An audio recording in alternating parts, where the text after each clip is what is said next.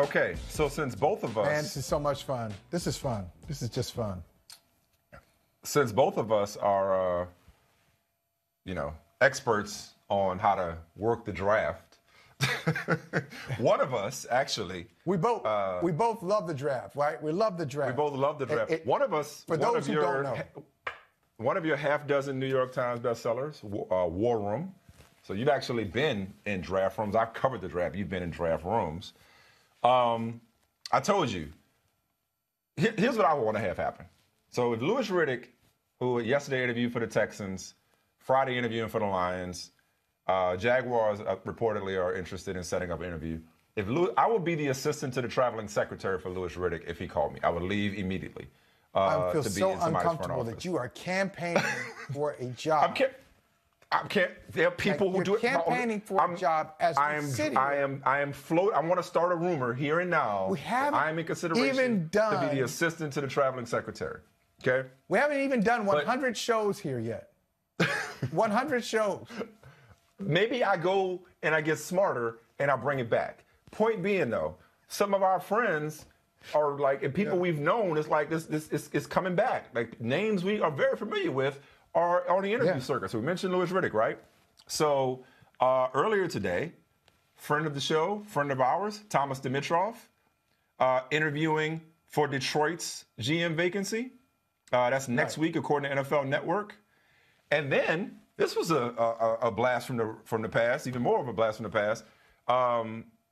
Scott Pioli, former Chiefs general manager and Patriots. He didn't have the Patriot title.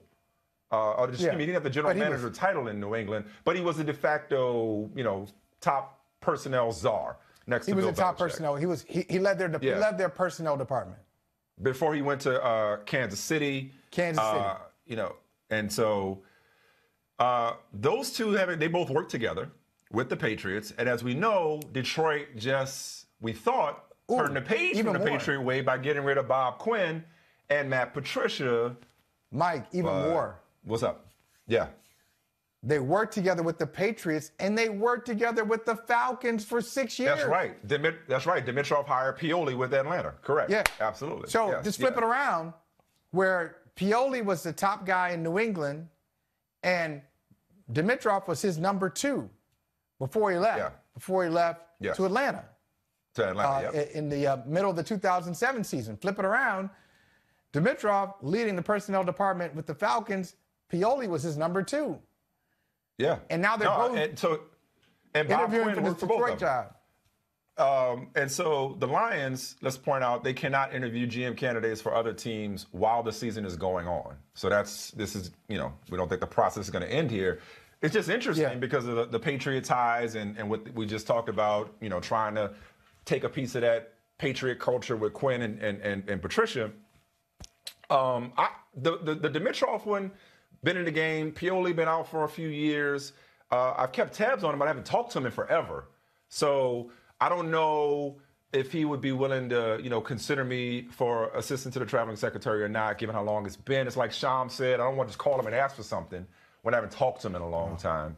But I'm desperate at this point. But no, I mean, Scott, I could see it. It'll be interesting to see if the Lions, I'm more interested in the process, in the Lions interview process. Are they just doing due diligence, or are these serious candidates? And if they are serious candidates, are the Lions going to look at them through their own, through the lens of their own, visions for franchises, and not through the lens of what they were in New England and what they, brought to Kansas City and Atlanta? Does that make sense? Like, are they interviewing them on their own merit, or is this just more of trying to get some of that Patriot way into Detroit? No, I think you would consider them based on what they've done in their careers.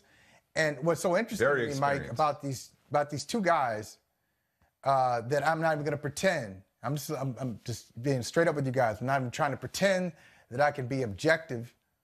No, Thomas Dimitroff or Scott Pioli. Not only like them, we like them both. Like friends. Like they're both of them. Both of them are friends of mine. I'll just be flat out to tell you that. And so, but they're so different. And it all depends. That's why I thought you were going with it, to say what exactly is Detroit looking for, because it depends on what you're looking for. They have different skills, and when they work together, that their different skills complement each other. And so, not to try to get you to, I'm not going to start. That's interesting. Hey, by the way, that's interesting. Why so? Why do you say that? Well, no. I mean, like, okay, so Lewis, we both said yesterday for Lewis, wow, he should have his pick of jobs. To me, the primo job is Jacksonville. I think you agree, just given all the picks and the talent, the young talent that they have there. But like, what if they hired both and reunited them? You know, what if Scott and Thomas came together? What if it was a package deal of some sorts? You know, that'd be interesting. It's when you say when they're together, how they complement each other. It just kind of gave me an idea. But go ahead. But I think it would be tough for both of them to, to say, hey, I'm up for the general manager's job, and hey, and we got some nice prizes before you leave. Here's your consolation prize. You get the assistant GM. I think if they're both going to interview for that top job, both of them would want the top job in Detroit. I would say, during that book process, War Room, at the time, Thomas was with the Falcons and Pioli was with Kansas City. Kansas City. And I had a chance to look at all of those different draft rooms and those draft styles. That's why I say they're different. Like Scott is more, he is a straight ahead, kind of like a traditionalist. And he's all about football. He wants, this is why we're here. We're here to win championships. There's a place for marketing, there's a place for business, but I am here to build a football team, and I want to put my focus on building an authentic football team. Whereas Thomas looks at it and says, yeah, I'm about football too, but I understand, hey, there's marketing, there's public relations, there's other stuff more to it that I just have to give into. And so one of the interesting conversations, and I was witness to it over dinner, they're kind of going back and forth like we do often. They're going back and forth, both making valid points. Scott saying, hey, we got to make sure it's the core. Football is what got us into this business.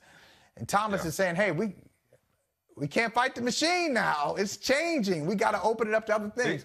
And you know what, Mike? You can see the difference, and I'll say this last thing, and I'll give it back to you.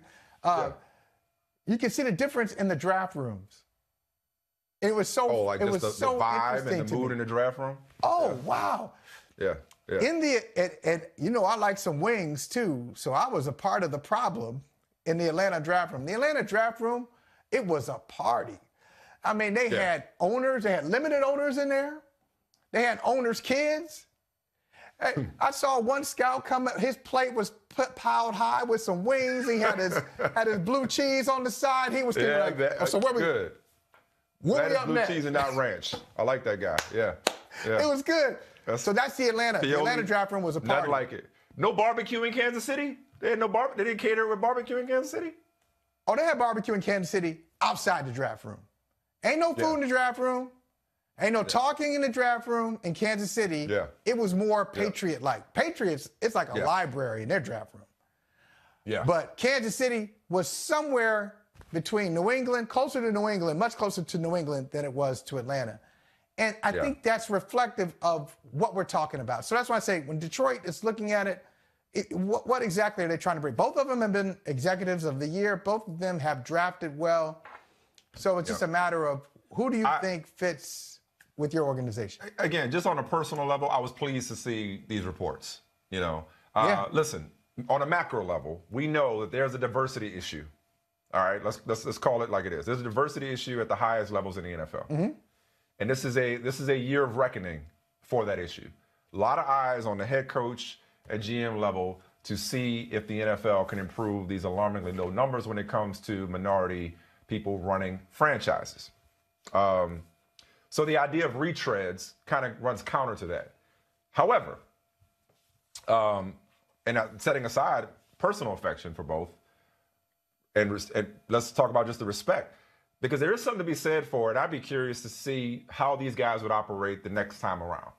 Given the experience that Thomas had in Atlanta, which he talked about with us on this show, given the experience that Scott had, and that they both had in New England, but also Scott had in Kansas City. And since then, I'm sure Scott would be a different general manager, a different man now, older, wiser.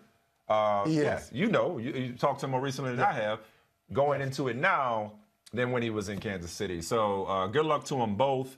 I know Thomas would call me. Thomas better call me. Thomas better call me and offer me. Did you get something. him into a party too? Are you claiming that you got him in a party? What'd you do for him? I don't think so.